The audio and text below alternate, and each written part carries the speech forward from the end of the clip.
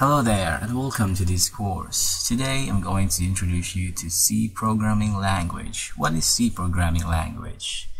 Well, C is a general purpose programming language that has been around for nearly 50 years. It was initially developed by Dennis Ritchie between 1969 and 1973. It was mainly developed as a system programming language to write operating system.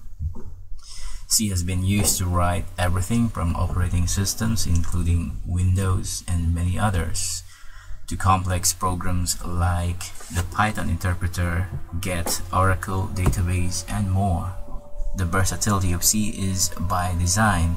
It is a low-level language that relates closely to the way machines work while still being easy to learn.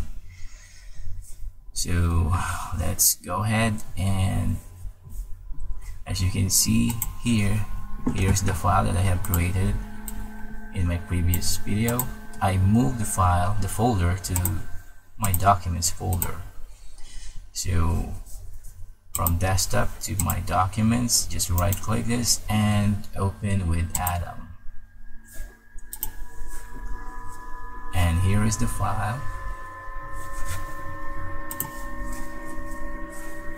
We just close this.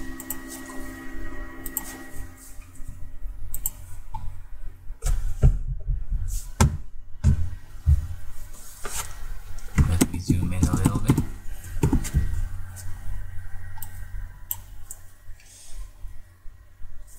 So just right click, select the file, right click and compile and run, and you will see the result.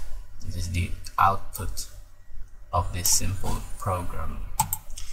So understanding how computer memory works is an important aspect of the C programming language. So before we wrap up, let's test your knowledge. What do you think is C programming language?